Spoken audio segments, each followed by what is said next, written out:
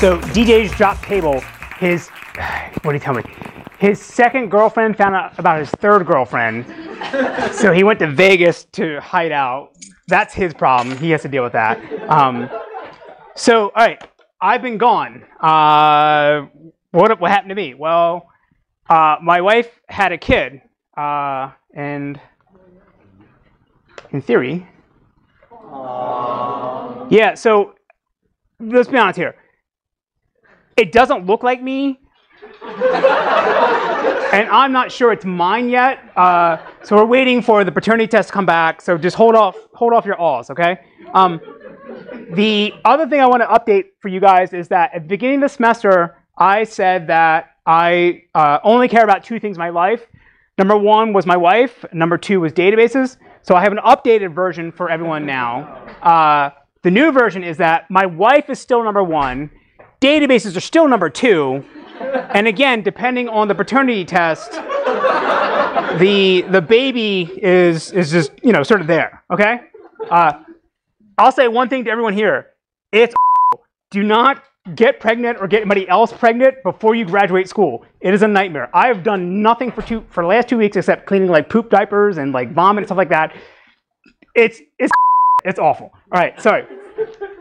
So my poor wife is at home now with the kid. All right, so for you guys that don't have any newborn children to take care of, here's what you have to do. So this is what's coming up for you in the next month.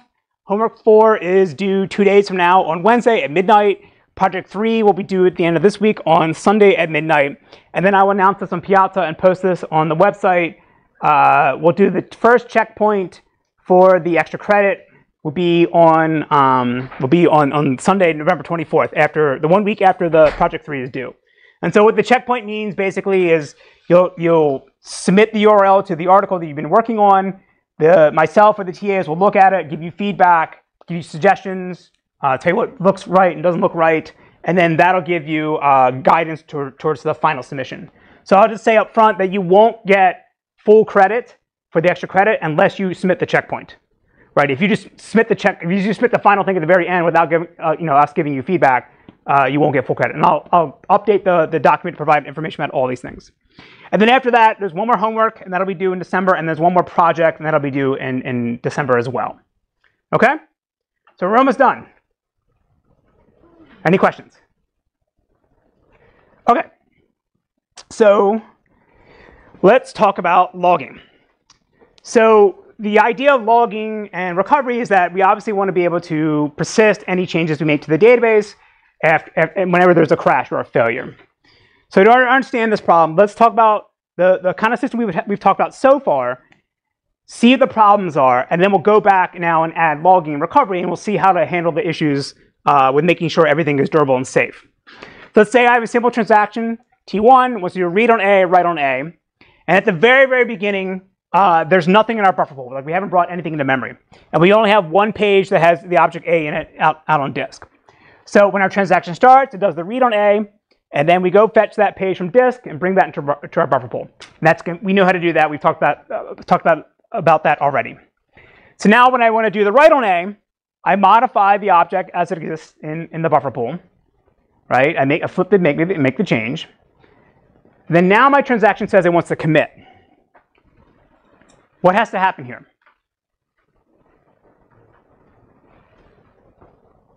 What does a commit mean? The application tells us we want to commit. When do we tell the outside world that your transaction is actually committed? Well, if we immediately say, they tell us commit, and we immediately say, well, there's no deadlocks, there's no timestamp violations or validation issues with your transaction. If we immediately tell now the outside world, yeah, your transaction is committed, what could happen? Well, our change is just hanging out here in memory. Okay, we passed all our concurrential checks, that's all fine. But it's still sitting in memory. So now if like the most evil person for databases comes along, like the Hitler of databases, just Hitler, if he comes and zaps our data center or our machine and we lose power, then all the changes that were sitting out in volatile memory are gone. Right? We never wrote anything out the disk.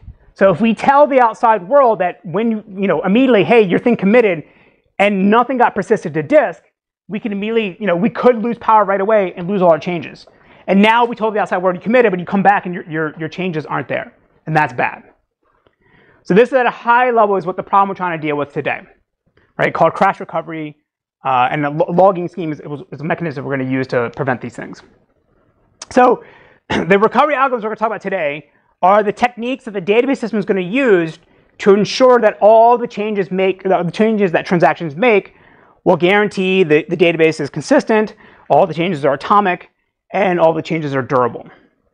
Right? So we care about A, C, and D in the ACID acronym. We don't care about isolation for what we're talking about here today, because that's sort of handled by the cohesion control protocols. Like that's worrying about who can read whose writes. This is really about how can we make sure that our changes are atomic, consistent, and durable.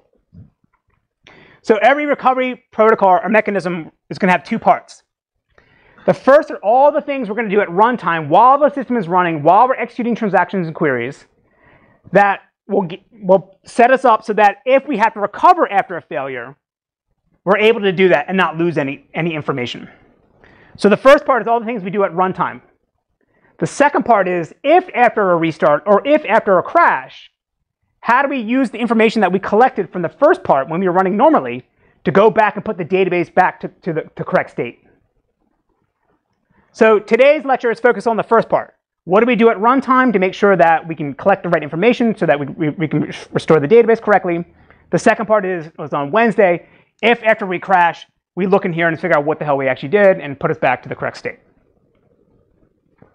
So for today, there's a bunch of stuff we need to talk about before we can actually talk about the method we're going to use. So first, we got to talk about what kind of failures we could have in our system and how can we, which ones we can recover, not recover from. Then we're going to start talking about how we actually going to manage memory in our buffer pool in a slightly different way than we've talked about so far, so that we can ensure that we can recover after a crash. Then we'll talk about two techniques to do database recovery. The first is shadow paging. The second is write-ahead logging. The spoiler would be write-ahead logging is the better way, is the way what every single database system actually uses, but it's good to know what shadow paging is just to see for historical reasons and see why this is superior. Then we'll talk about how to do different types of logging and write-ahead logging, like what's actually in the log record itself. And then we'll finish up talking about checkpoints, which then will segue into what we talk about on Wednesday to do recovery. Okay? All right, so the database system itself is going to be divided sort of conceptually into different components based on what the underlying storage device they operate on. Right? The buffer pool manager keeps things in memory. The disk manager keeps things on disk. Right? One's volatile, one's non-volatile.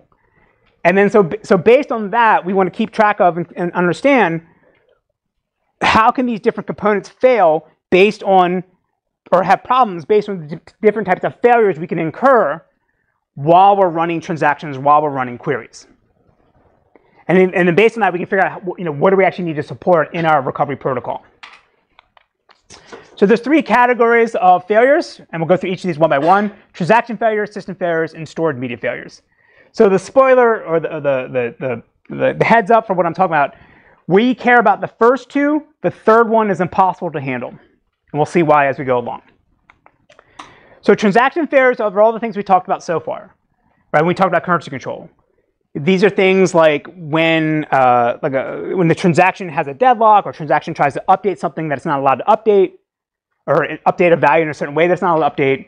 Right? These are things that we can't allow the transaction to continue, and therefore we have to abort it and roll back as changes. So again, logical errors would be the transactions trying to violate some internal integrity constraint that's put upon the database, or a referential constraint. Like if you try to insert something that has a foreign key reference and that foreign key doesn't exist, then the database system says you can't complete, your transaction has to fail. We've got to make sure all your changes get rolled back and never persist, even though if we restart multiple times. Internal state errors are the things we talked about under two-phase locking and timestamp ordering. Right? If we have a deadlock between two transactions, we got to kill one of them and abort them, roll back all its changes, and then make sure that they don't persist after a crash. So our database system, our logging protocol needs to handle both of these. These are sort of obvious. Then we get to the system failures, the hardware failures that we have to account for in our protocol as well. So the first is the software failure. These are where the database system itself is buggy. Right? There's some crappy code in the database system, and like a divide by zero, and now the software system itself, the database system itself crashes, right? It gets a 6ev, aborts. And so we need to be able to account for those kind of failures in our database system and make sure that any transaction that's still running, they get aborted and roll back correctly, or any transaction that did commit before this error occurred, all these changes are persisted. The hardware failure is when the actual machine that our database system is running on crashes or ceases to operate or runs. Right, this could be someone like tripped over the power cord, or like there's a loose wire plugging into the disk drive. Right, the system has a failure and it can't keep running. The operating system crashes, the database system crashes, and we need to come back and recover the database state. So in order for us to make this, be able to handle this, we have to make this fail stop assumption, and that is we assume that the hardware is not going to suffer a unrecoverable damage if we have a hardware failure. Meaning, like if we have a spinning disk hard drive and there's a needle writing on the platter, if we pull the power and the needle's not going to like careen into the platter and start messing up sectors. We assume that if we have a hardware failure, that we can always come back and recover the correct state.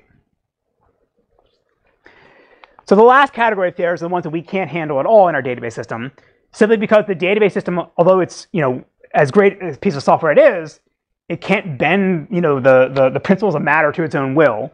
So a non-repairable hardware failure would be like the example of the needle crashing into the platter, or like if I light the machine on fire and melt all my disks, no database system can recover from that, right? So we're not going to design our protocol to account for this. We can do other things like just replicate the database to overcome this, or maintain archived backups that we can recover if there's a crash.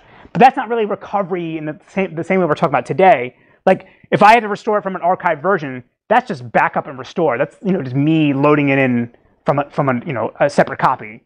That's not doing anything extra special, the kind of things that we're talking about today to recover the database state. So again, we only care about the first two failures. No database system can account for this, but through redundancy, which we'll talk about with distributed databases, we can try to avoid this or mitigate the issue.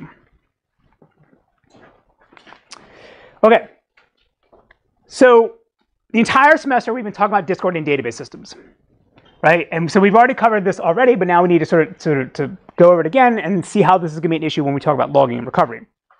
So again, a discoordinated database says what? It says that the system is designed such that the primary storage location is assumed to be on disk, and that anytime you want to read a record or manipulate a record, you have to first copy it into memory, into your buffer pool, make your change, and then eventually write it back out the disk in order to persist it. Right, this is the von Neumann architecture from the 1950s. It's not specific to database systems, but it's the operating assumption we're basing our entire discussion on. And there are some special newer hard drives that can have CPU cores on the disk itself that you can try to manipulate the data down there, but that's just sort of moving the problem somewhere else. For our purposes, we can ignore all that. We say we want to modify something, we bring it to memory, make the change, then write it back out to disk. So the question is going to be, when do we actually write those changes out? So when you guys built the buffer pool stuff from before, all you're really doing is just saying, all right, well, this page should be evicted. It's dirty, so therefore I have to write it back out the disk. And you didn't worry about who actually made that change and whether it was the right time to actually write that change out the disk. So that's the thing we need to account for in our logging protocol today. So the basic guarantees we need to ensure in order to provide the atomicity, consistency, and durability guarantees is that if we tell the outside world that their transaction is committed, meaning we send them an acknowledgement, say you've committed, then all those changes are persistent and durable forever. Someone may come and overwrite those changes and update them. That's fine, but before that, those changes should always persist forever. And likewise, if any transaction makes changes and those changes make it out the disk, but then that transaction aborts or doesn't complete correctly before the crash, we need to make sure that we can reverse those changes as well. So those are the two main guarantees we need to have in our logging protocol. And the core principles we're going to use in order to provide these guarantees are undo and redo, which are exactly as they sound. So with undo, it's basically information we're going to maintain to allow us to reverse any changes to an object in the database that a transaction has made. So it's like, here's what the old value used to be for this attribute, for this tuple, and I'm going to store that somewhere so that if I ever need to reverse the change that someone made to it, I can always go back, put the old value back in. And then redo is the opposite of that. Redo is the information you needed to reapply a change that a transaction made to an object in the database. Right? Here's the information on how to say, here's the change they made at this given time. If I ever need to go back and make that change again, my redo information tells me how to do this. So based on these two principles or primitives, we can now build on this and now start to build something more complex, a logging protocol that allows us to generate this information at the right time in the right way to allow us to restore the database after a crash. But how we're actually going to use undo and redo and when this information actually gets written to disk is going to depend on how we're going to manage manage dirty pages in our buffer pool. So let's look at a more complex example here. We have T1, T2. T1 does a read on A, write on A. T2 does a read on B, write on B. So in this case here, we're not worried about deadlocks or concurrency control. We just assume that they're allowed to acquire these locks and do whatever they need to do. We only care about this point of like the low-level changes they're making to these objects. So transaction T1 starts. We do a read on A.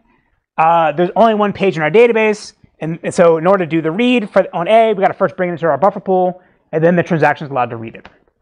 Then it does the write on A. And again, it's already in our buffer pool. Assuming we can get the latch on it, we can go ahead and make our change, update it directly in place. We're ignoring multi-versioning for now. We make our change right there, and then our operation finishes. Now we have a context switch. T2 starts running. It does a read on B. The page is already in memory, so that's fine. That happens right away. Then it does a write on B. Again, already in memory. We assume we get the right latch on it.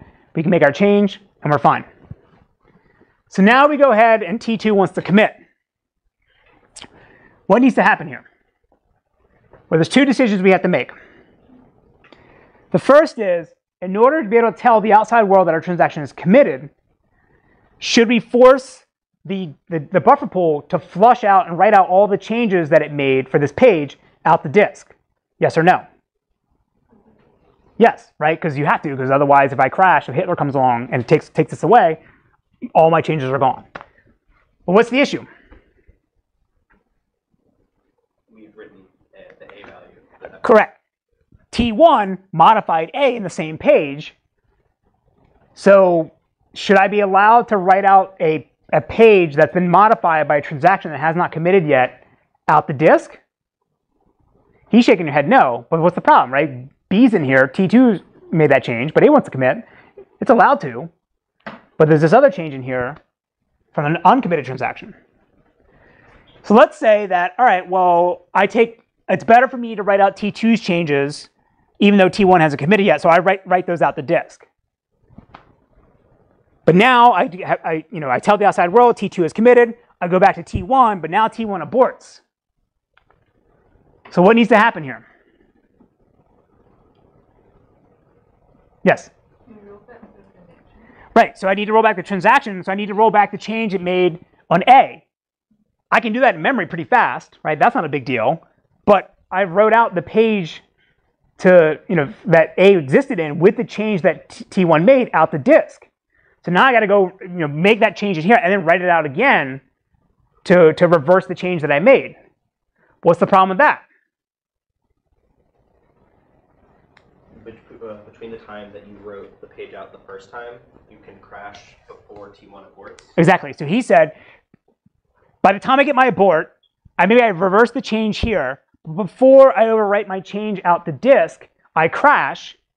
Now I come back. I don't have any of this. I only have what's on disk. And now I have a change from T1 that shouldn't be there, but I don't know it shouldn't be there because I have no extra information to tell me that T1 did not actually commit. So the two things we talked about here, where the two decisions we had to make were here. Whether we should require to force the transaction to write out all its 30 pages out the disk before it's allowed to commit, and whether or not we're allowed to copy out a page or evict a page from our buffer pool from a transaction that has not committed yet. So these two policies are called steal and force. So the steal policy says whether a database systems allows a uncommitted transaction to overwrite the most recent committed value of an object in the database out on disk before it's allowed to commit. So if you say if you're using a steal policy, then you're allowed to do this. If you're using no steal, then it's not allowed. The way to think about this is if I'm running out of space in my buffer pool for one transaction, is that transaction allowed to steal a page in the buffer pool or slot in the buffer pool from another transaction that has not committed yet? Right? That's why it's called steal. The force policy says whether we require that all updates that a transaction makes to any object in the database have to be written to disk first before it's allowed to commit. So if you say I'm using the force policy, then it's required to do this. If you're using no force, then it's not required. So forcing is going to make our life easier because it's going to allow us to recover really quickly because we just come back and we see all our changes are there, right? We don't have to look at any other place to try to redo information, to redo the changes. But the steal policy would be problematic because now we're going to be writing out changes for transactions that have not committed. So let's look at one way to do this. Let's look at the no steal force policy, right? Because they have conflicting goals, and you can only choose two combinations of these two things. So no steal force means that no steal says that any uncommitted changes made by an uncommitted transaction cannot be written to disk, and the force says that all changes that a transaction made have to be written to disk before the transaction is allowed to commit. So T1 starts, does a read on A, we bring that in a buffer pool, that's fine. Now we do the write on A, update the page in our buffer pool. Then we do a context switch to T2, T2 does the read, then does the write, we update the buffer pool. Then now it wants to go ahead and commit. Again, the force policy says that all the changes for this transaction made have to be written out to disk, but we have this change from T1 hanging out here as well, so we need to get rid of that. So what do we need to do? Right, copy the page in memory, right? Only apply the change that we want or reverse this other change we don't want, and then we can go ahead and write that out. So now when we come back over here and we abort T1, now it's super trivial for us to reverse the change all the changes that T1 made because it's just updating this page in memory. We don't have to go out the disk because no dirty change got written out there. So the database system is going to maintain some extra metadata to keep track of the write set over these different transactions. You guys already saw this on our two-phase locking and OCC on our concurrency protocols. So we already have that information about what changes they made to what objects. So it's not that big of a deal or extra work we have to do to be able to reverse that change when we make that copy.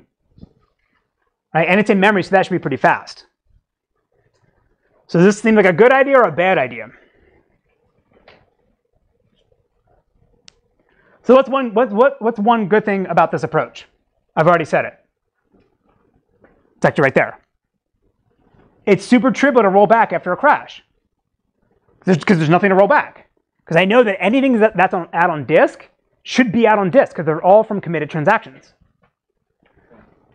There is deadlock between two transactions. What's that? Sorry, is there a deadlock between two transactions? Yeah, not a deadlock between the two threads, but a deadlock between. I mean, the first one wants to write, can give a copy and write the disk, and then at the same time, the second one wants to make a copy of its own and write the disk, but it may overwrite the first one. So his question is going back here. In my example here, I have one thread or one transaction wants to write out something to disk, or makes one copy, but then another transaction may be committing at the same time, and it modified the same page and should make another copy. We can ignore that. We assume that, you have to have a single latch to protect these things. There's no way to get around that. But we can ignore all that here. So there's two problems. Actually, three problems.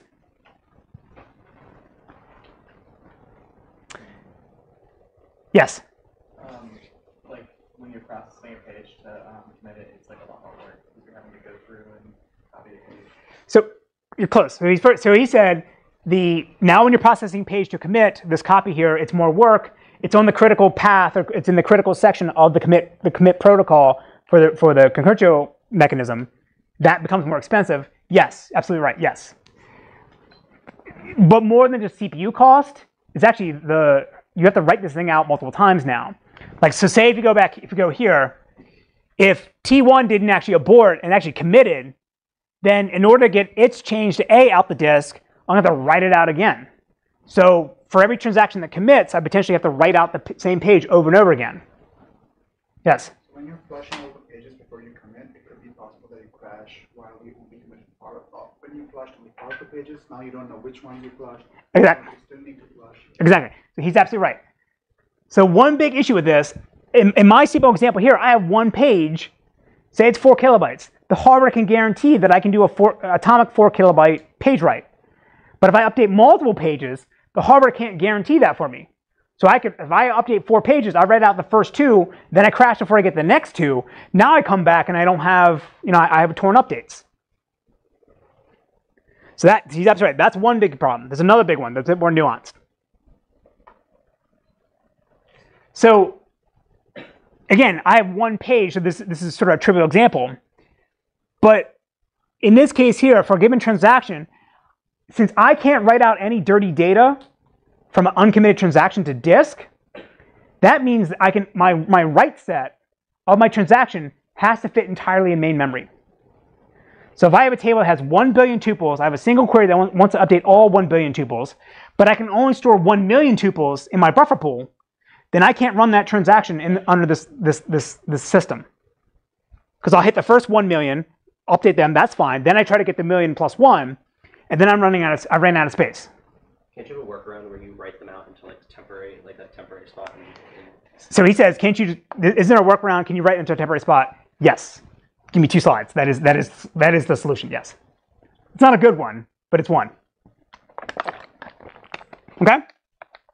So no steal force is the easiest way to actually implement a recoverable, correct, durable buffer pool manager in a disk-oriented database system. Because I don't have to do any redo after a crash. I just come back. My database is guaranteed to be in a correct state. And I never have to go, undo anything from an aborted transaction at runtime because I know none of its changes ever made it out the disk. But as we said already, that you can't support transactions that have a write set that exceed the amount of memory that's available to you. The commit protocol is now more expensive because you have to do all these extra work to figure out what things actually should be written to disk versus not written to disk. And you're doing multiple writes out to disk, for every that could have just been one write. Now for every single transaction, you're writing the same page over and over again. And if you're an SSD, those things actually can't be written forever, right? You can burn out the cells in the SSD, right? It's in the hundreds of thousands of writes per cell. But eventually, to keep doing this, if you're just writing a lot, you'll burn it out in a short amount of time. So nobody actually does what I'm describing here, right? It is the easiest way to implement it, but nobody actually does this. The thing that he alluded to that people have tried before is to basically store the changes you're making from uncommitted transactions in a temporary space, and then at some point when the transaction commits, you somehow resolve the directory or the page table to now say, here are actually the latest versions of our pages. And that way, if you crash, you just ignore anything that got modified in those temporary buffers.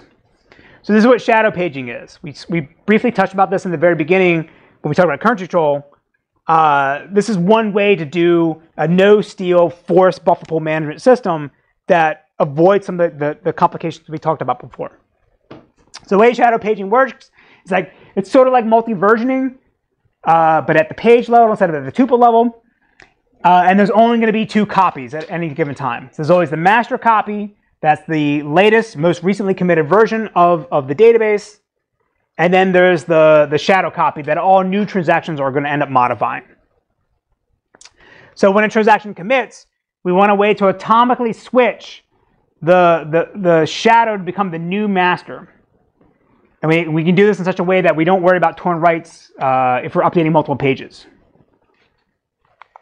So unlike in multi-versioning, where we just copy every single thing we're going to modify, actually, it's like multi-versioning, but instead of doing it at a tuple level, you're doing it at a page level. And you can organize the directory of your pages as a tree structure. So now you only need to copy sort of portions of the tree, and then just do path copying to update them in place or apply them to the page table without having to recreate the entire hash table all over again. So at the root of this tree is going to be the database root that's always going to point to the latest master version. So that means we can make a bunch of changes to the low portion of the tree, right? Update the lease to point to our new pages that we just created. And then when we're ready to apply the changes to atomically across all these pages, we just swing this database root pointer to now point to our shadow portion of the tree, and then all our changes get immediately become immediately visible. So at a high level, it looks like this. Again, there's this database root, and it points to the master page table, and this master page table points to our pages out on disk.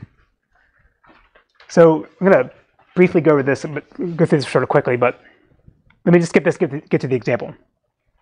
So say we have a transaction comes along, T1. Any transaction that's read-only can always go to this database root and go to the master copy and see a consistent version. But if we have an updating transaction, we have to create a shadow page table that the transaction is going to modify. So at the very beginning of the shadow page table, all its entries point to the same pages that the master page points to, the master page table points to.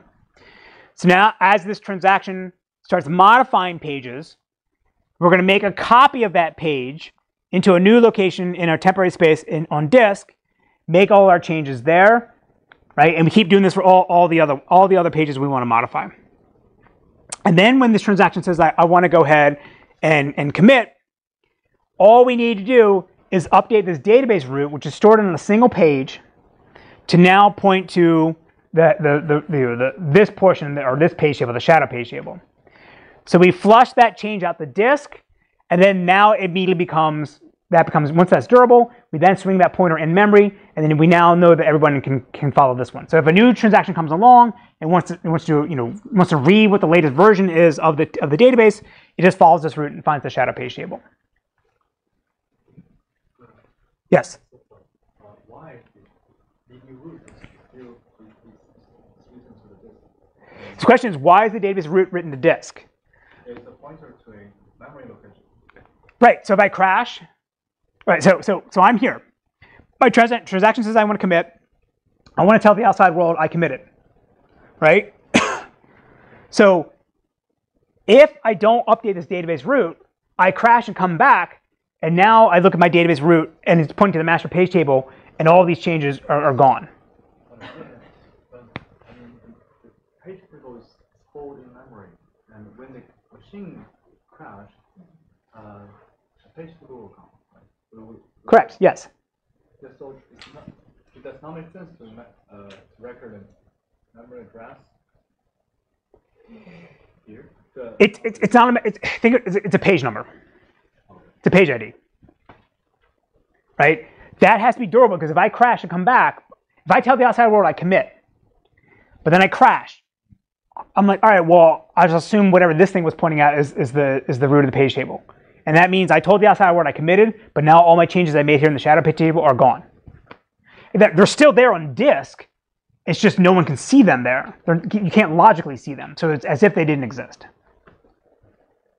Can you do something like clever with how you write? Like when you say commit, you just write some changes on the pages that were committed, and you don't actually have to write the DB root out to disk. Because whenever you recover, you can look at all the pages and figure out what the most recent ones were, or something like that. Your question is, can you be clever and figure out a way to, when you write out these pages, put a little mark in here to say, yeah, you're the latest version? Yeah, or something like that. So, all right, so this guy updated three pages. So I need to now record that, okay, you updated three out of X pages or N pages to make sure that if I crash, come back, I see all those changes. Yeah, or essentially because essentially on disk right now, without ignoring the database root, you have some out of date pages there, right? You essentially have to keep track of whichever the database root tells you which ones are the most up to date ones. Yes.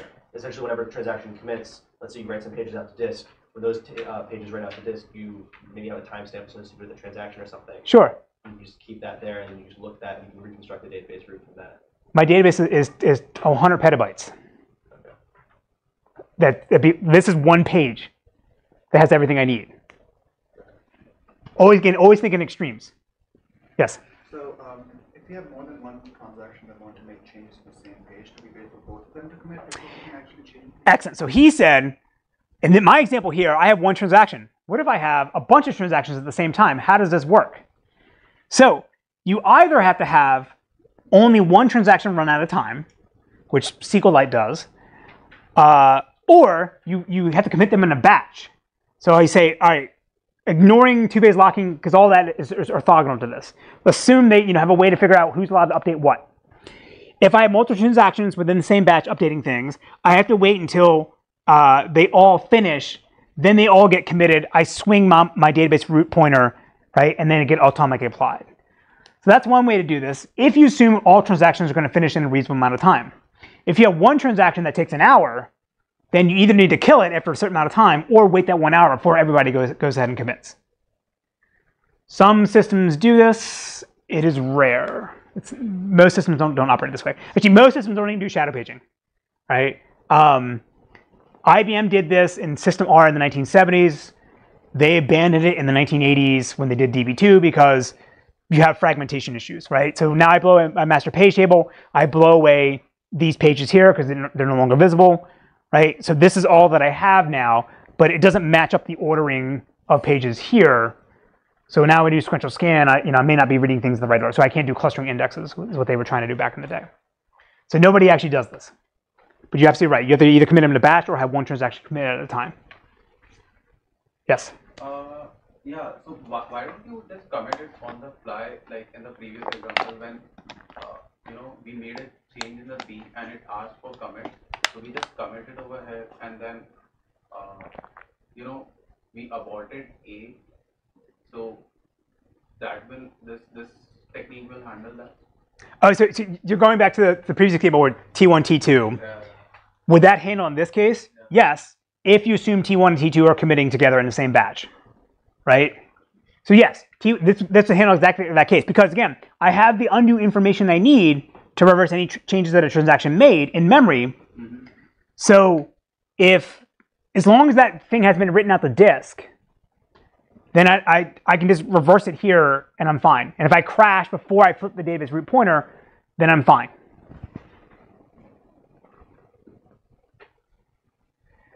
Okay, so nobody actually does this, so let's jump through more quickly and get to the good stuff. So the reason why this sucks is because copying the entire page table is expensive. Even if you use a tree structure, it's not cheap. And the commit overhead is high because you have to flush every single page that you modified, the page table and the root. The data becomes fragmented. You need a background garbage collector, just like in multi-version current control. And you either have to commit everything in a batch or only have one writer at a time.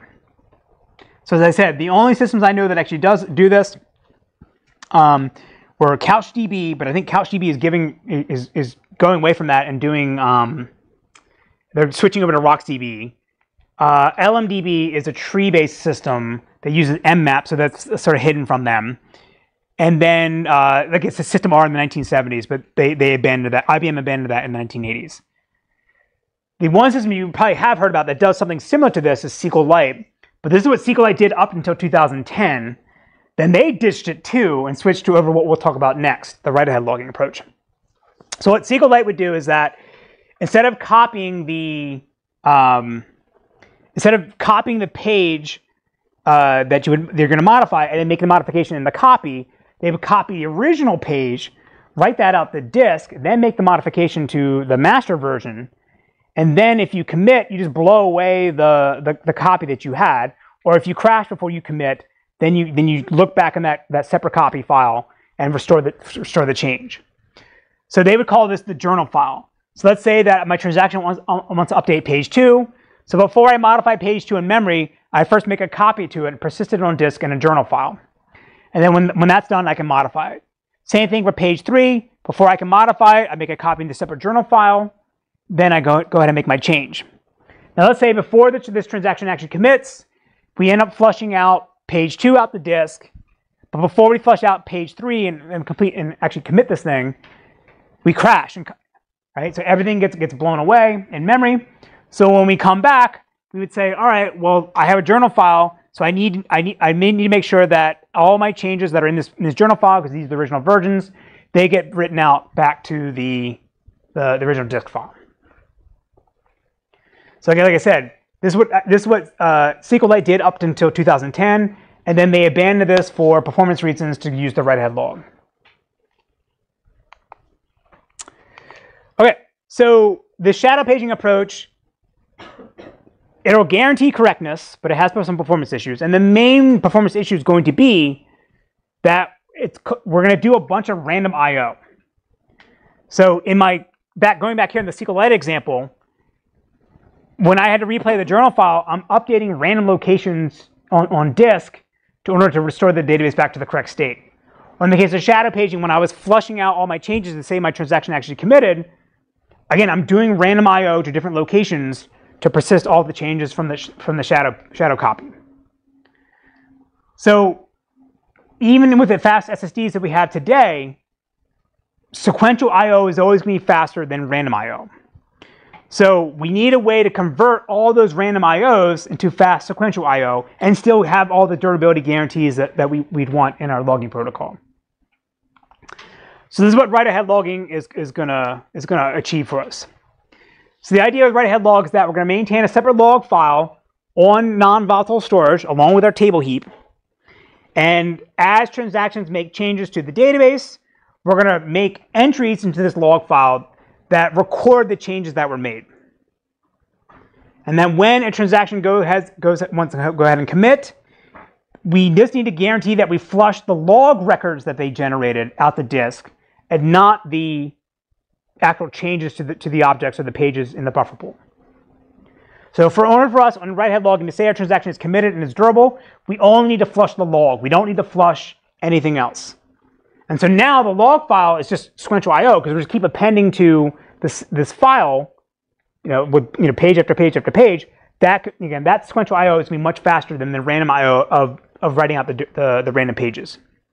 And again, the reason why it's called write-ahead log is because we need to make sure that any log record that corresponds to a change made to an object in the database is written to disk before that object can be written to disk.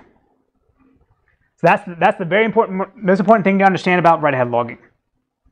So write-ahead logging is an example of steal and no force because we're going to be allowed to write dirty pages out to disk before transactions actually commit, as long as their log records have been written out first. And then it's no force because we don't require all the changes that the transaction made to objects be written out to disk. We only require that the log records be written out to disk. So again, this is the most important thing you need to understand in order to understand the protocol.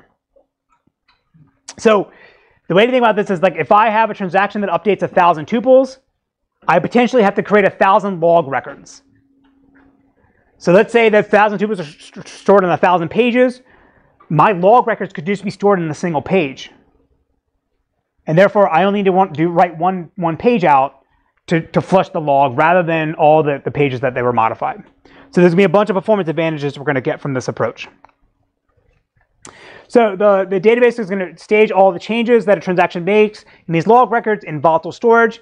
This is typically also backed by the buffer pool. And then again, this is we already talked about. Everything gets flushed out. And then we're not considered committed until we know that all our log records have been written out to disk as well. So the protocol is going to work this way. So when our transaction starts, we have to write a begin record into our log that's going to tell us that, hey, there's this transaction that started. It exists. Here's some metadata about it. Like here's the identifier for it. And then when a transaction commits, we're going to write a commit record out to the log.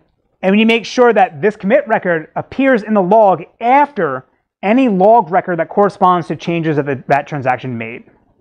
It's going to be interleaved potentially with other changes that other transactions are making. But for our one transaction that we care about at this point in time, our commit record needs to appear after all its changes. Right? So once we see this commit in the log, we know there's no other change the transaction could ever make. So now in each log record, in the very sort of initial simplistic version of the protocol I'm teaching right now, we need to record 4 things: the unique transaction identifier, right, like the timestamp the transaction was assigned when it was started, the object ID of the thing that I actually modified, and then the before value that corresponds to the undo, and then the after value that corresponds to the redo. So this information by itself is enough for us to be able, that we need to in order to recover the database and for all possible failures that we talked about at the very beginning.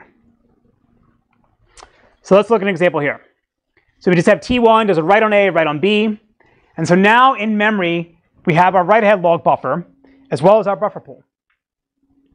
So when we do when a transaction starts and begin, we're going to add an entry into our log record that says, hey, there's a transaction that just started. It's usually not done exactly when you call begin. It's usually done, unless you're running with auto commit turned on, it's usually done at the first write. But different systems can do different things. So now I do a write on A.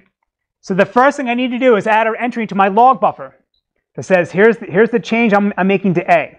Right, here's the before value and here's the after value. And once that's in my log buffer, now I go ahead and make my change into my page in my buffer pool. Right? We'll talk about this more in that next class. The reason why you have to do this before this is because there's going to be this thing called the log sequence number that's going to get assigned to the log record that we have to use to figure out what's the log entry that changed this particular page. So you may think, who cares, since I'm not reading out the disk, couldn't I just update this first, then add this thing in here? We'll see next class why you have to do this first, followed by this. So then now I do the write on B, same thing. I add my entry to my write-ahead log buffer in memory. Then I go ahead and make my change here. So now when I go ahead and do a commit, I add my commit record to my write-ahead log buffer. Then at some point, I'm going to flush it out the disk. In this case here, since we need to tell the outside world that a transaction is committed, we'll immediately flush this out, do an fsync. And once we know that's durable and safe on disk, at this point, the transaction is considered safe to now return back to the application and say that it's committed. So now, who cares if Hitler comes along and kills our buffer pool? Because everything we need to do to replay the changes that it made is now safe on disk.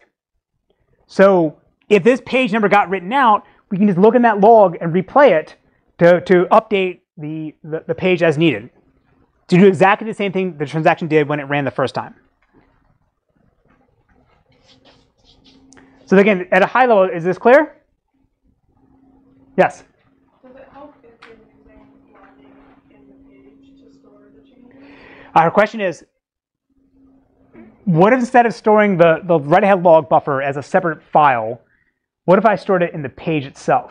Well, also just the logging method for pages of storing the people. Like, does that go well with this, or does it really matter? Oh, so are you talking about like the log structure storage we talked about earlier? Yeah, so in the log structure storage, you don't have this on disk, you only have this. Okay.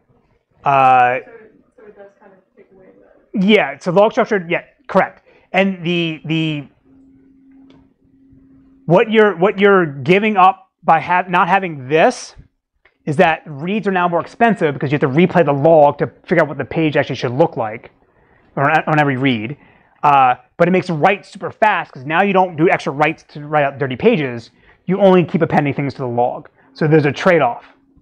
So this would be like RocksDB, LevelDB, Cassandra, a bunch of different systems do these log structured merge trees, log structured storage. Okay, so but you wouldn't have this. Yeah, for us, what we're talking about here, we're assuming we have table heaps. Like everything we talked about, we have table heaps, we have a write-ahead log. We're not doing the log structure stuff we talked about before. But the concept is still the same. You just don't have this. You don't have the table heap. It's one, I mean, how close it is. If I have two transactions, are there logs as a mixture, or do they have separate files? So this question is, if I have two transactions and they're updating the database, are their log records intermixed in the same log buffer, or they have separate log buffers? They're intermixed. Again, this is independent or orthogonal to the concurrential stuff. So some higher level part of the system that determines whether one transaction is allowed to update, this object or that object. At this point, we assume that they're allowed to do that, and they did do it. They're going to do it, and therefore we just add their log records into the log file. We don't maintain separate log files for different transactions. Yeah, because we have the transaction ID. Because we have the transaction ID, we know who did what. Yeah. Yes. Okay. So again, if we crash, there's everything we need to restore the database is in the log. So 2 sort of implementation questions. One is, when should the database system write out the log entries to disk? Well, it's obvious, as we said. It's whenever the transaction commits. Before we tell the outside world our transaction is going to go ahead, is fully committed, we need to make sure that those log records in the buffer are now stored out on disk. But that's all we need to be able to restore the database. But in my example here, I only showed one transaction. And when it said commit, I just immediately did fsync and write it out. But that's actually going to be super slow. If for every single transaction, I do an fsync when they commit to write out its log buffer. That's not what I'm going to want to do, because say an fsync takes 5 milliseconds on a slower disk, then I can only commit one transaction every 5 milliseconds. And that's going to be bad. I can only do 2,000 transactions a second. So what every system actually implements instead is what's called group commit, where you're going to allow multiple transactions to buffer up a bunch of changes in the log buffer, and then at some point you make a decision, all right, now I'm just going to go ahead and write whatever's in the log buffer out the disk. And that may include log records from transactions that have not committed yet, but that's fine because we know how to undo their changes because we have the undo information in the log record. So this is what you're going to end up having to implement in Project 4. So the way it basically works is that in the simple form, instead of having one log buffer, you have 2 log buffers. It's sort of like shadow paging. There's the master, there's sort of the master one everyone's writing to, and then there's the background one that you're eventually write to next. So when my transaction starts, T1 here does a write on A, or you always go to the first one first, add the begin, then you do the write on A, the write on B. Now I do a context switch here, right? Add T2's entry, do a write on C. But now at this point, my log buffer is full. So I can't add anything else in here. So I'm going to go ahead and write this out to disk. Right? And I have to do an fsync, so that that's going to take some time. So in the meantime now, I switch over to my second log buffer, and now any other changes that transactions make get added to this thing here. The idea is sort of while one's getting written out on the disk, you fill up the next one. When that gets filled, then ideally the other one's been flushed out. So now then you write the second one out and then fill up the first one. So you're just going back and forth. While one's getting flushed, you fill up the other one. But let's say for this transaction here, it stalls, right? It does something, right? It does additional computation. So neither transaction are generating new log records. So instead of just waiting till it's filled up before I write it out, there's also a second process where you say, well, if it's been a certain amount of time since I've last flushed this thing out, let me go ahead and flush it out. Right? And the idea is you want to tune it such a way that, like, if you know what the fsync time is to write something out the disk, then you sort of set your timeout to be that. So like if it takes me 5 milliseconds to write the first page out, or the first log buffer, then I'll wait 5 milliseconds for the second one. And when 5 milliseconds is up, if I'm not full yet, I go ahead and write that out as well.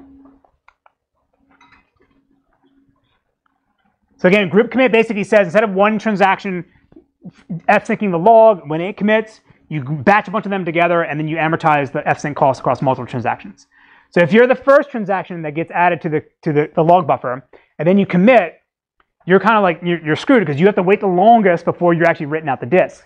But if you're the last guy, then it's as if you're getting the disk exactly to yourself because you're not waiting any time. So on average, this works out to be much better than everyone fsyncing immediately. All right, so then the last question is, when should we actually write the dirty records out to disk? Well, this depends now. So now that we said that the log buffer is everything we need to do, all the information we need to be able to redo the changes that transactions made, and we say that the log records that correspond to changes to pages are written out to disk before those pages are written out to disk, it's not actually immediately urgent for us to flush all those pages immediately when the transaction commits because the log records have been flushed. So now in our replacement policy in our buffer pool manager, we can account for this. We can say, all right, well, this thing is dirty, but the log record's been written out for it, so maybe I don't want to evict this one right away. Or I can evict it right away, where this other one here, although it probably has a higher priority for me getting removed or getting evicted, its log records haven't been flushed yet. So maybe I don't want to evict that one because I had to flush the log buffer first before I can write that out.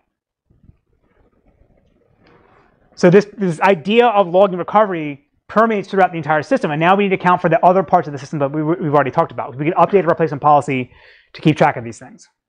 Yes? Could you please go back to the previous page? And what if the system crashed before the log being written to the disk? So, there is a commit in the log buffer. All right, so his question is, well, in these examples, we don't have any commits. Well, let's say that I have a commit in the log buffer, but before I write it at the disk, I crash. Yeah. Who cares? The application level will stay. No. No. The application said commit. Yeah. We haven't told them that you committed yet. We only tell them that they commit when that log buffer that corresponds to that commit message is written to disk. That's the genius of this, right? Because again, if we're doing OCC where we're doing validation after the transaction commits, we still might end up getting aborted, right? At this point here, the log buffer, we assumed all that's taken care of. So we see a commit message here. We don't tell, there's no callback to say, yeah, you're good, everything's durable, until the log buffer has been written to disk. So the application level, they will hang for a while. His question is the application hanging for a while? Yes. Because we don't give a callback. Correct.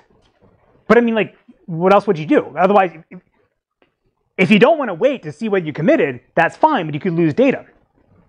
Right? So if I don't run with a transaction, then actually, even if you do auto commit, a single statement transaction, I think it's still going to write a log record before it comes back and says your thing's actually finished. Some systems allow you to turn off logging on a per transaction basis. So I could run a transaction that would say, I make a bunch of changes, but when I commit, don't write anything out to the log. You could do that. Some systems will allow you to do that. By default, they don't. Yes? Do we need to commit entries of a read-only transaction? Do we need to commit entries of a redo transaction? Read-only transaction. A read-only. His question is, do we need to commit entries for a read-only transaction? What do you think? What would you actually commit? Like, what would the log record be? not. There's nothing to log. This is what I'm saying. Like going back here. Oh shit! Sorry. God damn it. Oh, that wasn't me. That was PowerPoint.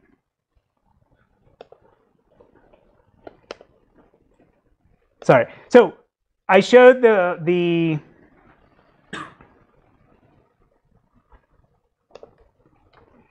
right in this case here. I showed that when the transaction started, I added begin entry. You don't have to do that, right? Because if it's a read-only transaction, like if this thing called begin, but then did a bunch of reads, then I'm storing crap that I don't care about. You could do that. You don't have to though, right? In some systems, you can actually declare a transaction read-only at the beginning. Like you say begin as read-only or something in SQL. Then you just turn off all logging and all concurrent control if you're doing snaps to isolation because you just know that I'm going to see exactly what I should be seeing. For simplicities, I'm showing that here. Yes? Where can you garbage collect the logs? Is that... So the question is, when do you garbage collect the logs? A few more slides, we'll get there, yes. It actually is spoilers checkpointing, but we'll get to that. Okay. So just to recap everything we talked about. The way to think about the different methods for doing buffer pool management and recovery is in the context of the runtime performance and the recovery performance. So the runtime performance would be how fast is it for, to maintain all this information while I run transactions. So in the case of no force steal, which is write-ahead logging, that's going to be the fastest during runtime because when I commit, I'm just committing out those log records. I don't worry about those dirty pages hanging in my buffer pool. I'll take care of them at some later point. Whereas with shadow paging, it's more expensive because I have to make sure I flush all the pages that I modified in my shadow page table, then flush the database route to disk before I can tell the outside world I committed. But now the downside is if I have to recover the database after a crash, shadow paging is the fastest because I don't do anything extra. I just come back and my database root points to my shadow page, or the consistent master, the most recently committed version, and I'm done. But under write-ahead logging, that's actually going to be slower because I'm going to have to replay the log up to some point, which she was sort of alluding to with garbage collection. So because of this trade-off between performance and recovery time, most database system implementations choose the write-ahead logging, choose the no-force steal, because they'd rather be faster at runtime and assume failures are going to be rare, which in the grand scheme of things they are. Your database system is not crashing every minute. If you do, you have other problems. So therefore, they're willing to trade off faster runtime performance in exchange for slower recovery. There's only one system that I'm aware of, except for the ones that do shadow paging, like the old SQLite. There's only one system that actually makes the trade-off for having faster recovery time in exchange for running slower at runtime. And it was this system, I don't know the name of it. It was a database system built in the 1970s for the Puerto Rican electrical system. Because in Puerto Rico in the 1970s, they had power outages like every hour. So the data system was crashing literally every single hour. So for them, it was much better to be slower at runtime, such that for every hour when you crash, when you lose power, you could recover the database immediately afterwards. Right? Another way to think about this at the high level too is this is with no undo, no redo, because there's nothing to reverse and nothing to reapply. With write-ahead logging, you need undo and redo. All right, so I showed sort of at a high level what these log records are, that there's an object ID and then there's the before value and the after value. But how is this actually implemented? So there's a couple different approaches. So one would be what is called physical logging, which is basically what I've talked about so far, is we're recording the low-level byte changes to a specific location of some object in the database that you made to, and you know how to reverse it. So think of this as like if you run diff or get diff, right? It allows you to get out the before and after image of the change. But the downside of this is, again, if I update a billion tuples in my transaction, I have to have a billion log records that corresponds to all those low-level physical changes. Another approach is to do logical logging, where you just record the high-level operation of the change you made to the database, and that's enough for you to be able to reapply it at runtime. Undo is a little more tricky, based on what the actual query is. But let's ignore that for now.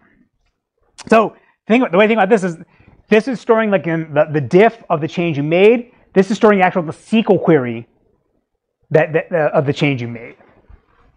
So the advantage or disadvantage of each of them are that logical logging allows you to record more changes with less data. I update a billion tuples with a single update statement. I only log that one update statement. The downside is going to be with logical logging, though, is that it's going to be tricky for me to figure out what changes I potentially made to the database that I've got written to disk before the crash, because I don't have that low-level information. I update a billion tuples over a billion pages. Maybe half of them got written out to disk. How do I know which ones I need to update and reapply? The other issue is going to be also that however long it took me to update the database the first time when I ran the query with the logical logging scheme, it's going to take that same amount of time the second time. So my query took an hour to run. During recovery, it's going to take an hour to run again. There's no magic because I'm in recovery mode that's going to make that go faster. So although this again I'm storing less information with logical logging, it's going to make recovery more expensive. And most systems do not make that change. The hybrid approach that most people use is called physiological logging, where you're not going to store the low-level byte information about the changes you're making to the database. You'll still store, like, it's low level enough to say, here at this page I'm modifying this object, but you're not really taking a diff as you would under physical logging. You're just saying, here's this logical thing I want you to make a change to. So this is what most systems actually implement. So let's say we have this update query here. So under physical logging, it would be like, at this page, at this offset, here's the before and after image. And we haven't talked about indexes as well, but indexes, you basically have to log in the same time you're making changes to the database, because if my index doesn't fit in memory, then I don't want to have to rebuild it from scratch upon recovery. So most database systems also record or log the changes you make to the indexes. Logical logging of this query, again, you just store the SQL statement. Physical logical logging is you're just saying at this page, at this slot number, here's the change I want you to make to these low-level attributes. And this allows you to not have to, by having this extra indirection, sort of like the slotted pages, it allows you to sort of reorder the replay operations in such a way that the database doesn't need a byte for byte copy before and after the crash. You have some wiggle room to actually reapply these in different ways and still restore back to the correct state. All right. So getting to her question is, the issue of everything we talked about so far is that these write-ahead logs are going to grow forever. If my database system is running for a year, I'm going to have a year's worth of logs. So now if I have to crash, if I crash and I come back and I have to replay this log, I potentially have to replay the entire year's worth of data. So logical logging, that would be terrible, right? Because again, the query takes the same amount of time it took the first time as it does during recovery. So I have a year's worth of data of logical log records. If I crash and come back, I potentially take a year for me to recover the database. So that's bad. So the way we can truncate the log is through what are called checkpoints. And the idea of a checkpoint is that we're going to flush out all the pages that are dirty in our buffer pool out the disk and add an entry to our log record to say, at this point, there's no dirty pages that are not durable in disk. So therefore, you don't need to replay that far in the past, potentially, from my checkpoint. Because I know all those changes have been persisted. Again, the idea here is, again, because we're doing the steal policy, or the no-force policy, we're not requiring the dirty pages that a transaction made has to be flushed out the disk before the transaction is committed. So we don't know whether they actually made it to disk or not if we crash. Whereas with the checkpoint, when we know the checkpoint completes, we know that at that point, everything has been written to disk.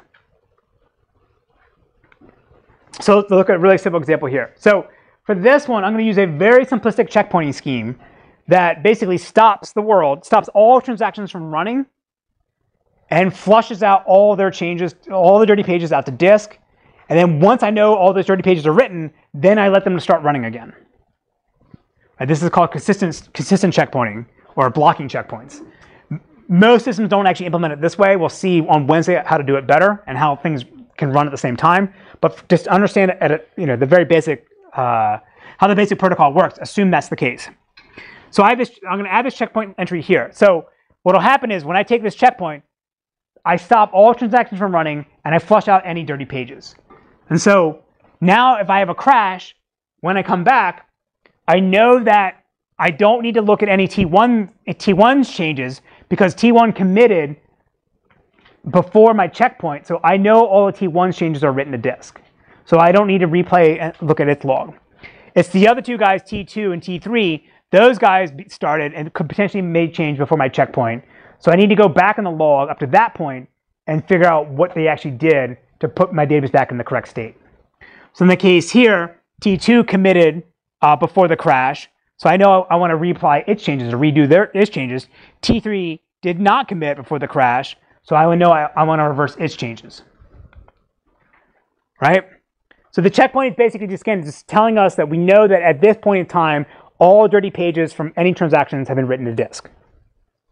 And it's up for us to then figure out, well, what came slightly before the checkpoint and what came after the checkpoint to decide who's allowed to actually have their changes persisted.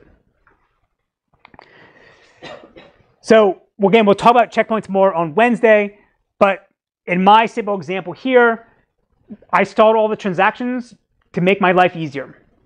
Because if I have a transaction that's updating a bunch of pages, I don't want to have the case, or it could be I have to do some extra work to figure out, well, I'm updating 20 pages and my checkpoint flushed out the first 10 pages that transaction modified, but then while the checkpoint was running, it modified these other ones and I didn't flush those things out.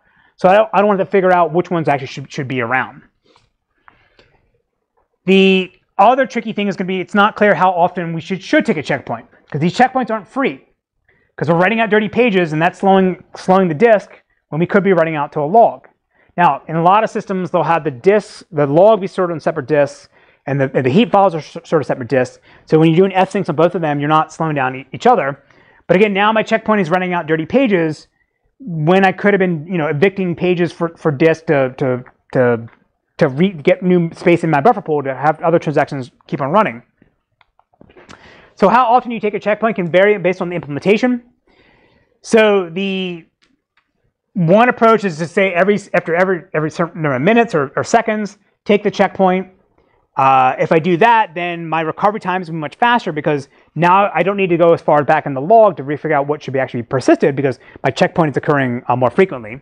Because now the checkpoints are slowing me down, so my runtime performance suffers. Another approach, which I actually think is better, is that the checkpoint only occurs after a certain amount of data has been written out to the log. Like after I've written out 250 megabytes of data to the log, then I take a checkpoint. And that bounds the amount of time you have to wait, and you don't worry about whether you're taking checkpoints unnecessarily. Because I know that I only need to look at maybe at most 250 megabytes of the log before I have to recover my database. Again, I'm going over this very, very, very fast because we're running out of time, but we'll cover this in more detail when we talk about recovery on Wednesday. So any high-level questions about checkpoints? Thinking a checkpoint is like garbage collection for the write-ahead log. But I know that at that point of the checkpoint, I don't potentially need to look at anything that came before it. Of course, in the extreme case, if I have a transaction that runs for days, and I'm taking a checkpoint every 5 minutes, then I need to go back to when that transaction started to figure out what all changes actually made.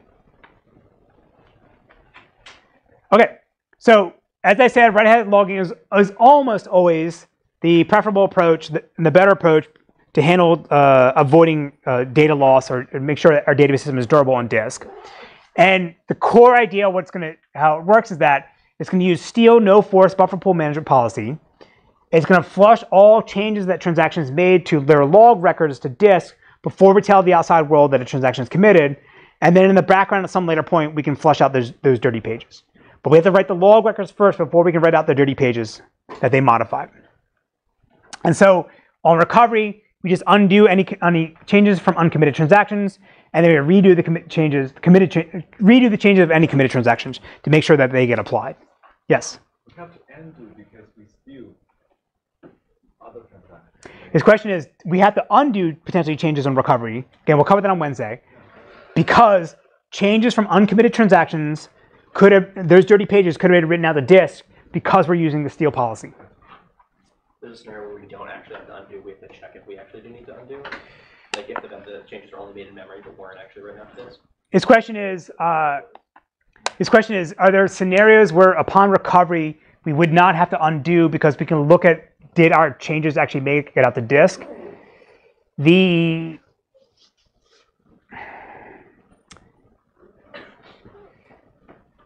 No, the spoiler would be for Wednesday, you redo everything. You're going to go through the log multiple times. You're going to redo everything, but then as you redo, you say, oh, I see this transaction didn't commit. Then you go back and reverse on the log, and you undo anything that is on. So you play it safe, and you always undo. There are some optimizations, but I don't think most people do them. All right, so on Wednesday's class, again, it would be the second part of what we talked about for logging recovery. It's the things we do after a crash or after a restart. How do we use the write-ahead log? How do we use the checkpoints to put us back in the correct state? So this is probably the third hardest part of database systems. So the thing we're going to talk about is Aries.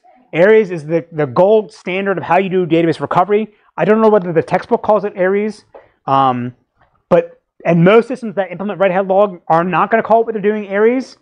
But everybody that does write-ahead logging is going to be based on IBM's protocol from the 1990s. Whether or not they know that, they're basically using Aries. Okay? All right.